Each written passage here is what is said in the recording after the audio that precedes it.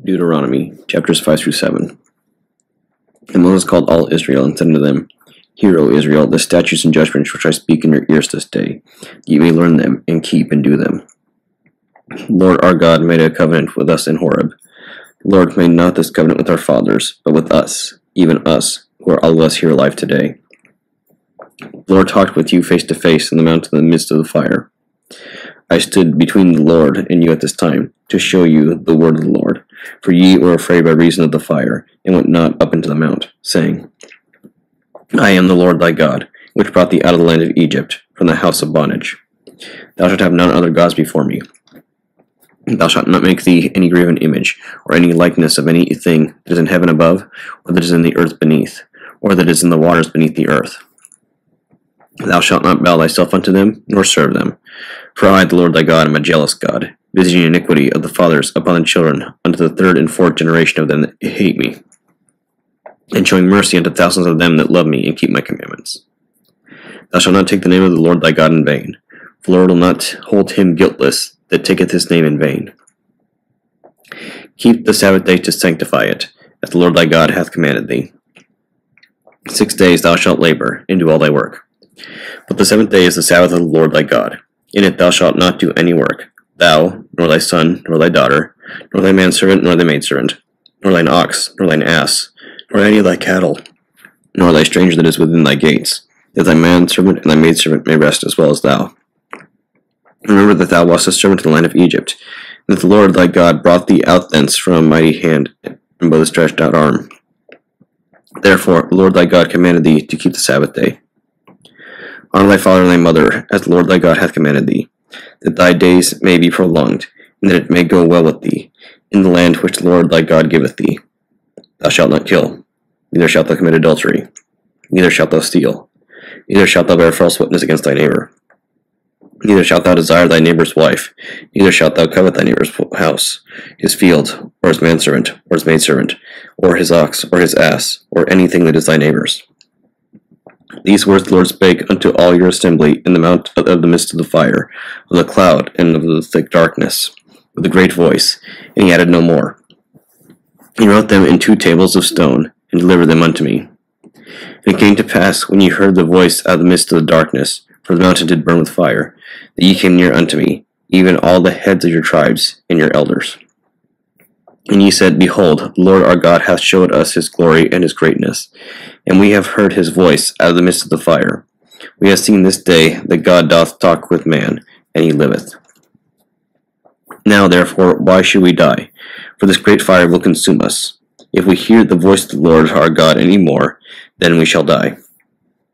For who is there of all flesh that hath heard the voice of the living God, speaking out of the midst of the fire, as we have, and lived? Go thou near, and hear all that the Lord our God shall say, and speak thou unto us all that the Lord our God shall speak unto thee, and we will hear it and do it. And the Lord heard the voice of your words, when ye spake unto me, and the Lord said unto me, I have heard the voice of the words of the people, which they have spoken unto thee, and they have well said all that they have spoken. Oh, that there were such a heart in them, that they would fear me, and keep my commandments always, that it might be well with them, and with their children forever. Go, say to them, Get you into your tents again. But as for thee, stand thou here by me, and I will speak unto thee all the commandments, and the statutes, and the judgments, which thou shalt teach them, that they may do them in the land which I give them to possess it. Ye shall observe to do therefore as the Lord your God hath commanded you. Ye shall not turn aside to the right hand or to the left. Ye shall walk in all the ways which the Lord your God hath commanded you, that ye might live, and that it may be well with you, and that ye may prolong your days in the land which ye shall possess. Now these are the commandments, the statutes, and the judgments, which the Lord your God commanded to teach you, that ye might do them in the land whither ye go to possess it. That thou mightest fear the Lord thy God, to keep all his statutes and his commandments, which I commanded thee, thou and thy son, and thy son's son, all the days of thy life, that thy days may be prolonged. Hear therefore, O Israel, and observe to do it, that it may be well with thee, and that ye may increase mightily, as the Lord God of thy fathers hath promised thee, in the land that floweth with milk and honey. Hear, O Israel, the Lord our God is one, and thou shalt love the Lord thy God with all thine heart, and with all thy soul, and with all thy might. And these words which I commanded thee this day shall be in thine heart. And thou shalt teach them diligently unto thy children, and shalt talk of them when thou sittest in thine house, and when thou walkest by the way, and when thou liest down, and when thou risest up. And thou shalt bind them for a sign upon thine hand, and they shall be as frontlets between thine eyes. And thou shalt write them upon the posts of thy house, and on thy gates. And it shall be, when the Lord thy God shall have brought thee into the land which he sware unto thy fathers, to Abraham, Isaac, and Jacob, to give thee great and goodly cities, which thou buildest not, and houses full of all good things, which thou fillest not, and wells digged, which thou diggedest not, vineyards and olive trees, which thou plantedst not, when thou shalt have eaten and be full. And then beware, lest thou forget the Lord, which brought thee forth out of the land of Egypt, from the house of bondage. Thou shalt fear the Lord thy God, and serve him, and shalt swear by his name. Ye shall not go after other gods, of the gods of the people which are round about you. For the Lord thy God is a jealous God among you, lest the anger of the Lord thy God be kindled against thee, and destroy thee from off the face of the earth. Ye shall not tempt the Lord your God, as ye tempted him at Massah. Ye shall diligently keep the commandments of the Lord your God, and his testimonies, and his statutes, which he hath commanded thee. And thou shalt do that which is right and good in the sight of the Lord, that it may be well with thee, and that thou mayest go in and possess the good land which the Lord sware unto thy fathers, to cast out all thine enemies from before thee, as the Lord hath spoken. And when thy son asketh thee in time to come, saying, What mean the testimonies and the statutes and the judgments which the Lord our God hath commanded you? Then thou shalt say unto thy son, We were Pharaoh's bondsmen in Egypt, and the Lord brought us out of Egypt with a mighty hand. And the Lord showed signs and wonders, great and sore, upon Egypt, upon Pharaoh, and upon all his household before our eyes. And he brought us out from thence, that he might bring us in, to give us the land which he sware unto our fathers. And the Lord commanded us to do all these statutes, to fear the Lord our God, for our good always, that he might preserve us alive, as it was at this day. And it shall be our righteousness, if we observe to do all these commandments before the Lord our God, as he hath commanded us. When the Lord thy God shall bring thee into the land whither thou goest to possess it, and hath cast out many nations before thee, the Hittites, and the Girgashites, and the Amorites, and the Canaanites, and the Perizzites, and the Hivites, and the Jebusites, 7 nations greater and mightier than thou.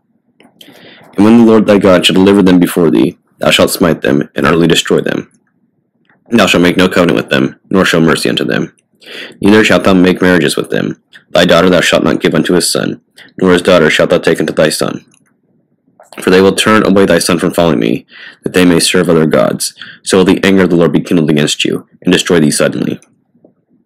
But thus shall ye deal with them. Ye shall destroy their altars, and break down their images, and cut down their groves, and burn their graven images with fire. For thou art a holy people unto the Lord thy God. The Lord thy God hath chosen thee to be a special people unto himself, above all people that are upon the face of the earth. The Lord did not set his love upon you, nor choose you, because ye were more in number than any people, for ye were the fewest of all people. But because the Lord loved you, and because he would keep the oath which he had sworn unto your fathers, hath the Lord brought you out of a mighty hand, and redeemed you out of the house of bondmen, from the hand of Pharaoh king of Egypt. Know therefore that the Lord thy God, he is God, the faithful God, which keepeth covenant and mercy with them that love him, and keepeth commandments to 1,000 generations, and repayeth them that hate him to their face, to destroy them. He will not be slack to him that hateth him, he will repay him to his face. Thou shalt therefore keep the commandments and the statutes and the judgments which I commanded thee to this day, to do them. Wherefore, it shall come to pass, if ye hearken to these judgments, and keep and do them, that the Lord thy God shall keep unto thee the covenant and the mercy which he sware unto thy fathers. And he will love thee, and bless thee, and multiply thee. He also will bless the fruit of thy womb, and the fruit of thy land, thy corn, and thy wine, and thine oil, the increase of thy kind, and the flocks of thy sheep, and the land which he sware unto thy fathers to give thee. Thou shalt be blessed above all people. There shall not be male or female barren among you, or among your cattle. And the Lord will take away from thee all sickness, and will put none of the evil diseases of Egypt, which thou knowest, upon thee, but will lay them upon all them that hate thee. And thou shalt consume all the people which the Lord thy God shall deliver thee. Thine eye shall have no pity upon them, neither shalt thou serve their gods. for that will be a snare unto thee. If thou shalt say in thine heart, These nations are more than I, how can I dispossess them? Thou shalt not be afraid of them, but shalt well remember what the Lord thy God did unto Pharaoh and unto all Egypt. The great temptations which thine eyes saw, and the signs and the wonders, and the mighty hand, and the stretched out arm, whereby the Lord thy God brought thee out, so shall the Lord thy God do unto all the people of whom thou art afraid. Moreover, the Lord thy God will send the hornet among them, until they that are left and hide themselves from thee be destroyed. Thou shalt not be affrighted at them, for the Lord thy God is among you, a mighty God, and terrible. And the Lord thy God will put out those nations before thee by little and little.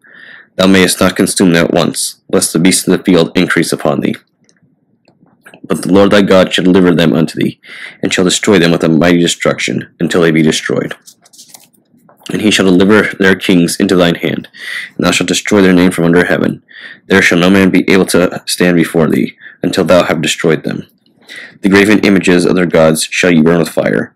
Thou shalt not desire the silver or gold that is on them, nor take it unto thee, lest thou be snared therein, for it is an abomination unto the Lord thy God.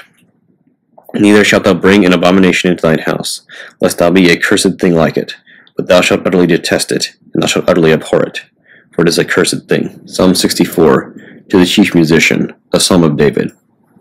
Hear my voice, O God, in my prayer. Preserve my life from the fear of the enemy.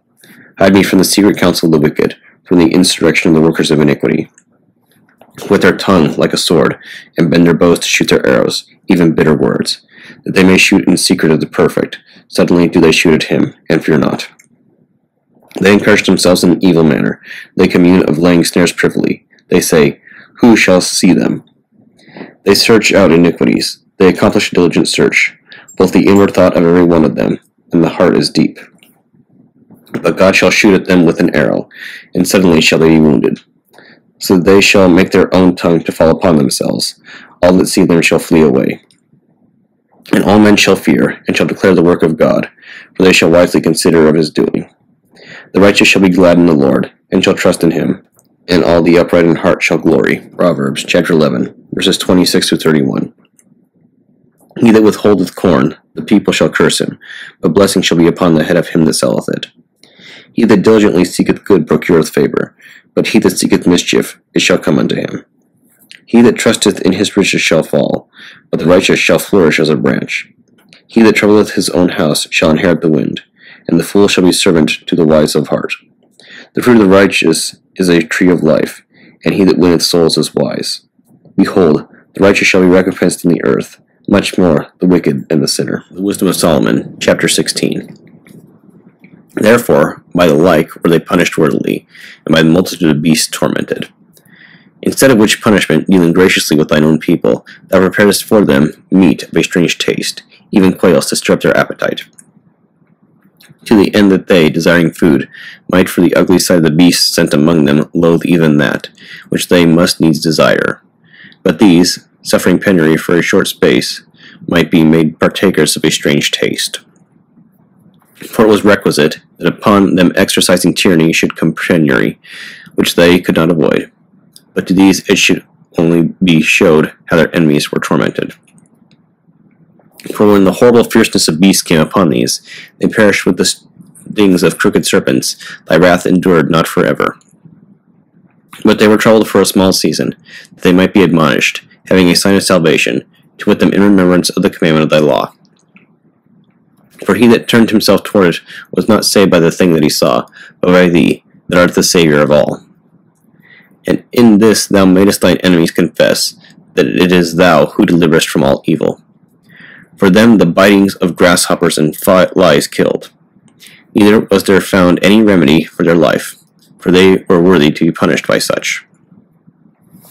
But thy sons not the very teeth of venomous dragons overcame, for the mercy was ever by them, and healed them.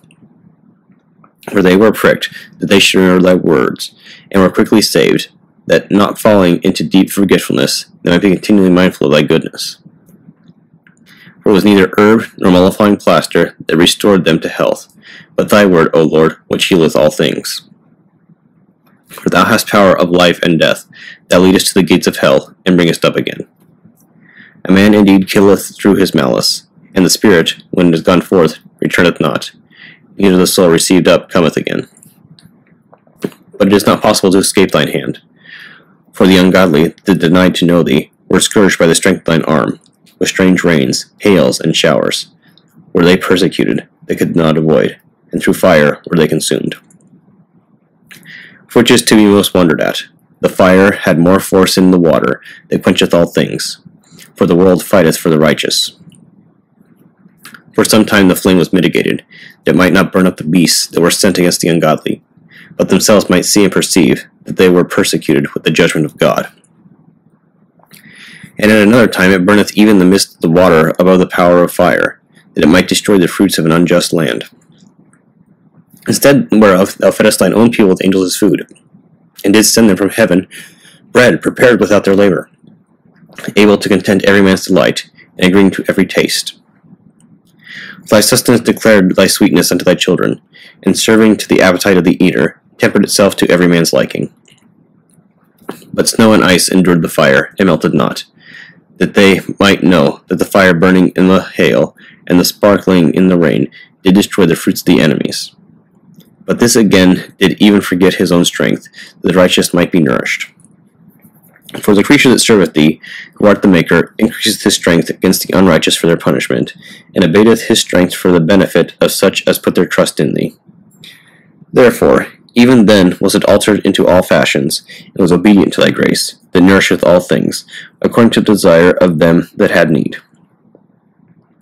That thy children, O Lord, whom thou lovest, might know, that it is not the growing of fruits that nourisheth man, but that it is thy word, which preserveth them that put their trust in thee. For that which was not destroyed in the fire, being warmed with little sunbeam, soon melted away, that it might be known that we must prevent the sun to give thee thanks, and at the dayspring pray unto thee. For the hope of the unthankful shall melt away as the winter's hoarfrost, and shall run away as unprofitable water.